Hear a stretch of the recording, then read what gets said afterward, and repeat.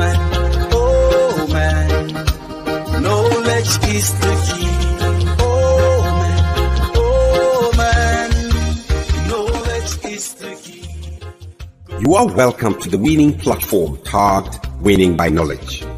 The Holy Spirit is a divine facilitator, but not a replacement for the human brain. Knowledge, wisdom, and understanding are three keys that propel great success. The grace of God has brought us freedom, divine enablement, and unlimited favor. However, the grace that is abused will be lost. Any knowledge acquired but not applied has no profitable value.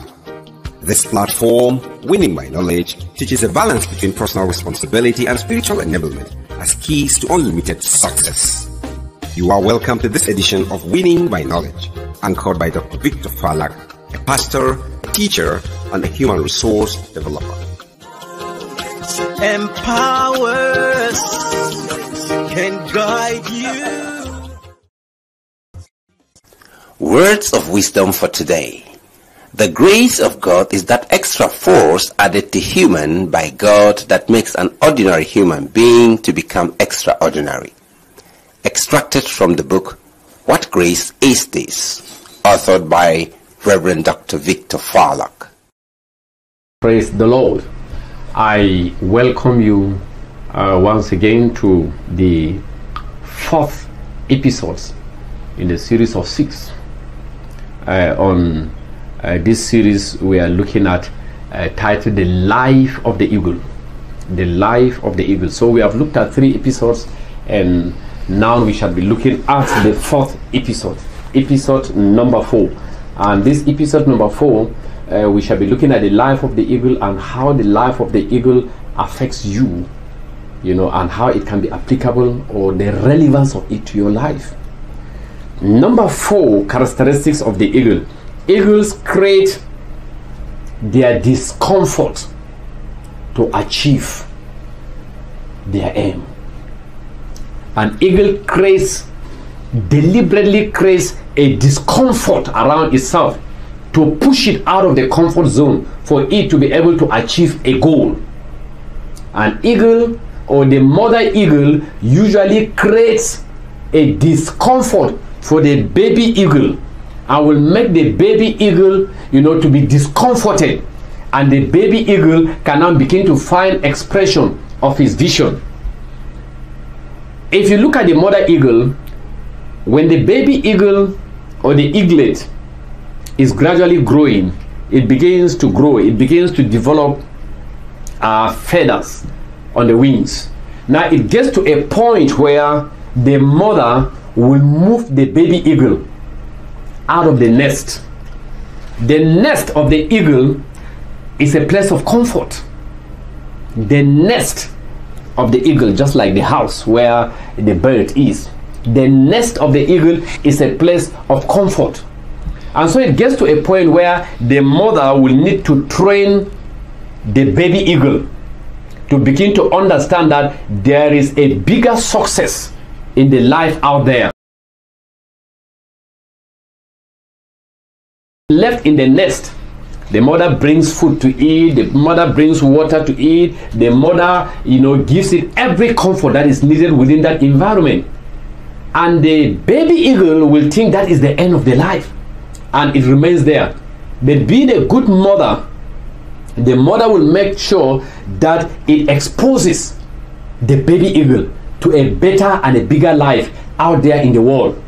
And so what the mother will do at the initial stage, the baby eagle may think that this mother is wicked, because it will begin to make sure that it removes all the soft feathers. The feathers used in making the nest usually is the soft feather, so it will use a lot of sticks together with the soft feather. So the soft feather is like the mattress on the bed. So the mother eagle will begin to remove gradually, will begin to remove the soft feathers, will begin to remove the soft feathers out of the nest, will begin to remove until it gets to a point where all the soft feathers are removed and only the sticks, the dry with the sticks that are left, and this thing will begin to choke the baby eagle It will begin to choke the baby eagle, and the baby eagle will become uncomfortable in the nest. It will become uncomfortable. So what has the mother eagle done? The mother eagle has created an uncomfortable environment for the baby eagle. And while the baby eagle is thinking, my mother must be wicked, my mother must be a witchcraft, oh, my mother is that woman that wants to kill me. But on the contrary, the mother eagle is preparing a ground and training the baby eagle that out of your discomfort, you will find comfort. Out of your discomfort that throws you out of this zone, you're going to find expression of your vision in a bigger world out there. And so you must leave your comfort zone. That is the application we're talking about. You must leave your comfort zone to become what God wants you to be. A lot of you, where you are today, your life has not been able to find expression for the simple reason that you are still within your comfort zone. You are grown up, you are a big boy, and you are still eating your father's food in the house. You are still eating your mother's food. Get out of where you are. Some of you have refused to marry where you are today because at the age where you are still eating your mother's food. At 40 years, you are still eating your mother's food. How can you find expression? How can your vision find expression? And so the parents that are listening to me, imbibe the life of the eagle. It must get to a point in life where you must begin to create some discomfort for that your son that you say is the heir to your inheritance. Begin to create some discomfort for him, not because you hate him, but because you want to train that your son to become like you. You become what you are today, a father. It wasn't easy. It wasn't a day's journey. Why are you not exposing your son? Why are you not exposing your daughters to that very life, for your sons, your daughters, for your children to become that better person that God has made them, has destined them to be? Why? At the initial stage, oh, daddy is wicked. At the initial stage, oh, I said daddy should buy me a Porsche car, for 10 million, and daddy is not interested. At the initial stage, oh, daddy is harsh. At the initial stage, each time we want to go partying, daddy will say it's not possible, not in my house. It gets to a point where you begin to withdraw some comfort from your children. Stay tuned. Books, and books. Great books on leadership, such as Over 70 Reasons Why Leaders Fail, Understanding Leadership Roles, Skills, and Styles, Over 36 Keys on How to Become an Impactful Leader, How to Develop Good Character, Behavior, and Habit, Over 30 Indicators of Leadership Failure and Correctional Measures, and lots more, all authored by an exemplary leader, teacher, and resource person, Reverend Dr. Victor Falack. Pick your copies today at Glamour Bookshop, Magami, Jalingo, or at www.godsgraceandlove.org/books, or call 081-144-22228. Words of wisdom for today. God sends a man when he wants to bless a man. Extracts from the book You Need People to Succeed, authored by Reverend Dr. Victor Falack. Welcome back. Don't use your millions to destroy your children. There are parents that have millions of naira, and they have used their millions of naira or millions of dollars or pounds sterling to destroy their children. And don't make that mistake in life. Many have made that mistake. Don't make that mistake in life. You give your child the best that your child needs. I don't have any problem about that. But while you are exposing your child to the best, have you exposed your child to the training that getting this best takes, a whole lot and much more to it? Have you made your children to understand that you pay the price for what they're enjoying? Have you made your children to understand all this? If you don't, that's why you see parents will die. You see a father will die today. He will leave so much inheritance for his children, and in few moments the children will blow off everything and it's gone. It's gone. Nothing is left. Why? You are accumulating wealth for children you didn't train. You are accumulating wealth for children that you left them within the comfort zone, and you didn't make them believe that there's a place, that is not a comfort zone. There's a place that creates the world, die for us and all that. Every comfort you can ever think about is in heaven. And Jesus left every comfort in heaven and came down to planet earth. Today we are saved. Today we have everything, that godliness can provide. Why? Because someone left his comfort zone, to get you and to get me. So there are times in life that you must leave your comfort zone. There are times in life, enough of this mommy, daddy, give me. There are times that you must leave the comfort zone. If you are not leaving the comfort zone, parents help children to push them to go and experience some of these challenges for them to understand. If you are a businessman and you are bringing all the money, carry your son along, carry your daughter alone, and at times when you carry them along, let them understand what it takes to earn $1. Let them understand it. Introduce your son to the business you are doing. Introduce your daughter to the business you are doing. Let your daughter know that for mommy to get a kobo, this is what mommy goes through. It's not just giving and giving and giving. The day you are not there, the child wouldn't know anything. And whatever you leave for that your daughter or your son, it will be blown off. And so the eagle has this life of creating discomfort, to get comfort. Temporal discomfort to get comfort for the baby eagle. So we must teach our children that this comfort you are enjoying, there's a place of trial. There's a place of challenges in life. It's not everything, that just goes on for you the way it is. That yes, this is the plane, we are going to fly the plane, you're going to enjoy the plane. But at times when you are on board the plane, the pilot will tell you that you are going to experience turbulence. You discover a very bad weather, it is turbulent, and all that. The pilot has told you, yes, there's turbulence, and all that. You're going to experience this turbulence, but at the end of the day, we are going to get through and all that. But when you are not told that there's going to be turbulence, and you just find yourself in turbulence and all that, if you have phobia, flight phobia, those who have fear in flying, if you have flight phobia, and when you enter into very terrible turbulence, it can cause you, high blood pressure, psychological attack. It can even cost you your life.